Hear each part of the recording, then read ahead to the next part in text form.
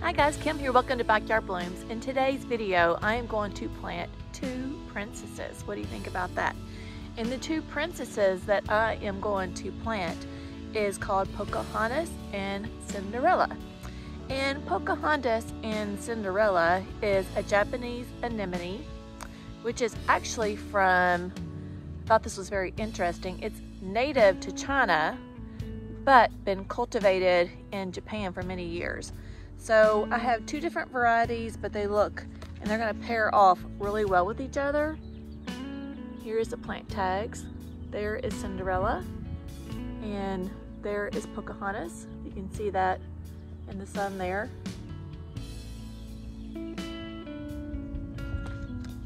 So it's got a great big gorgeous butterfly right there, so I'm assuming that butterflies love this plant. So I'm really excited about that, because who doesn't love more butterflies in your garden? But it does make a good cut flower garden, is what this plant tag says. It is zones from 5 to 8, so I'm a zone 8, which means that I'm on the cusp of, it may be maybe too hot for here in the summertime. So it says it takes full sun, but in this area right here that I'm going to plant it in, it is going to get just a little bit of shade from my emerald green arborvitaes. So we'll just have to like see how it does in my garden. It's just like trial and error sometimes. And this is a beautiful compact gem. It's a must-see for yourself, they say. It produces double pink blooms from July to September that are on a sturdy stem, and it says that it's great for containers. And it says it may benefit from winter mulch, which it doesn't get that cold here, but I still have mulch in my garden anyways, so I'm gonna give it that. And then when I read up on this plant just a little bit, it says that it likes rich, moist, but well-draining soil. So I have drip in this flower bed because we have such hot summers, and I am like an advocate of, here in the South, if you want gorgeous flowers all year round, that you must put a drip in. And I've got videos about that that tells you how to put drip in. But Pocahontas is the double flower, and Cinderella is more of a single flower, but I think they look really well together. And when I look these up, they come in all different colors, lots of pinks and lots of whites. But Cinderella is also just the exact same thing. It's a thick petaled baby pink blooms from July to September on a sturdy stem. And it also says it's great for containers. It blooms early summer to fall. And the sizing on this, it gets 12 to 18 inches tall, and it says to space it about 18 inches apart. So that's probably what I'm gonna do, is space it close to 18 inches apart. And again, zone 5 to 8. This is the very first time I've ever seen on a plant tag that says heat zone. Look at that. You guys see that? Like right there underneath my finger. It has a heat zone. I just talked about one of my videos, and I do need to look and see exactly what heat zone that I am. And it says heat zone 8 to 1. So we're gonna get these planted. It is starting to turn cool here in Charlotte. So we're gonna get these planted in the ground. It's starting to turn cool here in Charlotte, North Carolina. I have 3 plants that I want to plant in the ground today and just get it done. Besides getting my spring flower bulbs in the ground, which I need to do that soon, but I think I'm gonna wait on like a really good weekend to do that and just kind of get it over with. My husband is a really great help. He will just help me dig the holes, and I can plop the bulbs in and cover them up, and we can get it done twice as fast. And I do have lots of bulbs to plant for spring, for a good spring show. And my Sasha here is sitting right here next to me. Can you say hi? Oh, no, look. Every time I tell her to say hi, she goes and looks for somebody. Come here, Sasha. Come here. Come here and say, come here, look. Come here and sit beside Mom. Come here. Come here. Oh, I shouldn't have disturbed her. But let's get these Japanese anemones in the ground and I'm going to show you how to do that, and then we're going to talk about the next plant that I absolutely need to get into the ground too before it turns too cool and I'm not able to plant.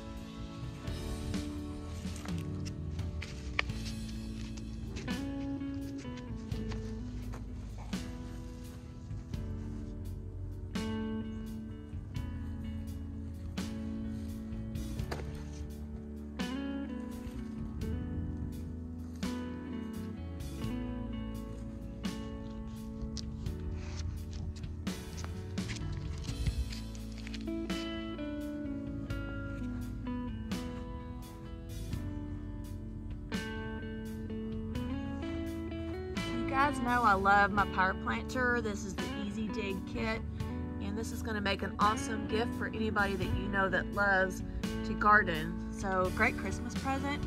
I wish I had mine a lot earlier.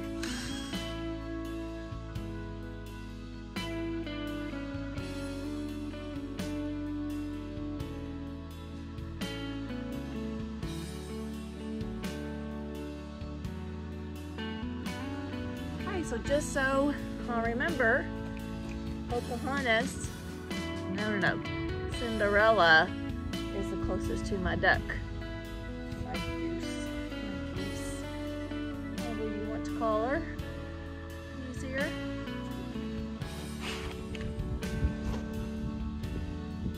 Nice healthy roots.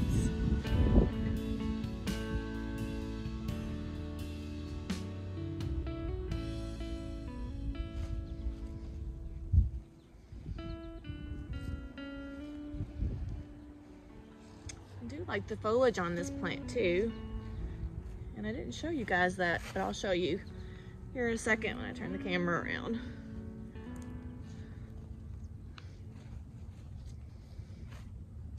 And I do have my drip system around here somewhere, so I need to really be careful I don't dig into that. Not sure if it's coming more over this way. I think it is. Of course, I have a pot here too. I'm on the very edge of my emerald green arborvitaes.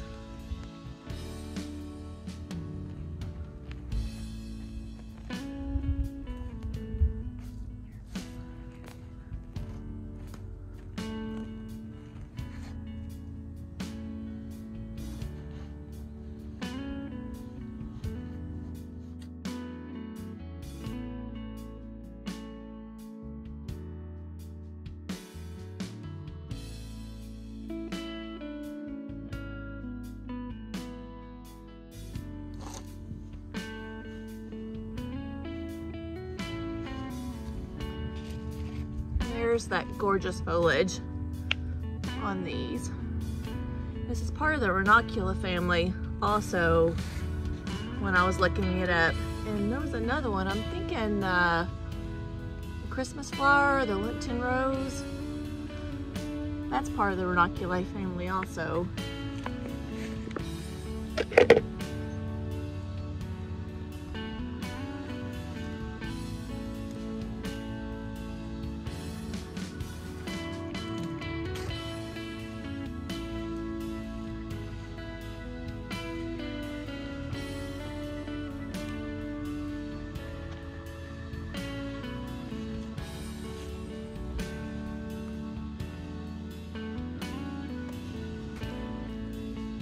I've got a lot of nice, healthy looking mulch that's already turned to compost here.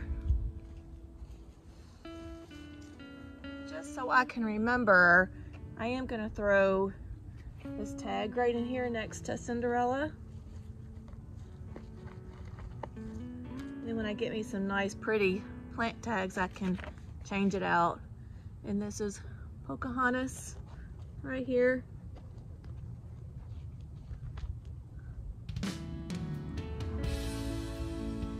You can tell this is my hydrangea garden, my emerald green arborvitaes, and I have still some spent bloom from my limelights. This is the next plant that I'm going to talk about. And there's my Miss Goose. And then, of course, Cinderella. and Pocahontas. There's my pretty girl over there, keeping a watch out. So the next plant that I'm going to talk about is the yarrow, and this is the very last perennial that I'm going to plant this year, I believe. I hope I can make that promise to myself. But the only thing I have to plant is a couple of spring flowering bulbs and some violas. But this one is called Firefly Sunshine, and it is a perennial, and it's a yarrow. Look how gorgeous that is. Does that not look like sunshine? And I absolutely love yellow in my garden. It's one of my favorite colors. Yellow, pinks, just those real soft colors. And this is a Proven Winners plant, and let me show you the foliage on that. So I really like the foliage. When you're picking out a perennial, make sure you like your foliage as well, because that's what you're going to look at most of the season, because perennials only bloom like part of the season. They're not going to give you like months and months of interest as like annuals will. So if you want lots of color all the way through your season, you need to plant your annuals as well. But this is part of the aster family, and it is zones 3 to 8, which I am a zone 8, as I've already told you. It blooms early to late summer, and it takes full sun. And I always like to read the features on here for you guys, because I can't repeat the saying of what the features say on this. One of the very best yarrows for lasting color throughout the summer. Bright yellow flowers contrast with dark gray-green foliage. Upright habit. It says it's easy to grow in full sun and well-drained soil, which I have here in the cottage garden. Avoid planting in rich soil. Don't have to worry about that, so maybe I won't throw some of my compost in with this one. I'll just do my biotone. Once flowers have faded, cut plant back by half. And then usually when you can cut back your flowers after they've already bloomed, a lot of times they're not going to give you that great flush like they did the first time, but you might sporadically get some really nice flowers or blooms after the fact. So it says pair with coneflower, daylily, catmint, which I have coneflower, I have daylilies, and I definitely have catmint. Phlox I do not have speedwell. Veronica, I've tried that and it didn't work out well. It may have just been where I planted it. I may give it another try. And then Shasta daisies, which I have as well, but that one is the end of my hydrangea garden. So I looked this plant up. Guys, you can always find some interesting stuff on this, like very interesting facts. So yarrow was used to use, and I had so much that I couldn't even remember it by heart. It's a European folk medicine. It has flavonoids in it, and it can increase salvia and stomach acid to help improve digestion, relaxes smooth muscle and intestines, uterus, and menstrual cramps. Yeah. So I don't know if you want to just come and taste a leaf or two when you have some menstrual cramps. But one thing I said that said could be poisonous, and then another thing said no, that it was not poisonous. But it's definitely deer resistant because of its bitter taste, and it's often called poor man's pepper because of the bitter taste that it gives. And it has lots and lots of names, and one that kind of came to me that means more to me was soldier's woundwort, because I have a soldier. And it's also called, it was used in spells, and it's often called devil's nettle. What you think about all that? And it does attract bees and butterflies. But I just loved this bright yellow flower, and I liked this gorgeous foliage that it gave me. So we're going to get this planted in the ground, and I'm going to show you how, and I'm so excited that this is my last plant for the year.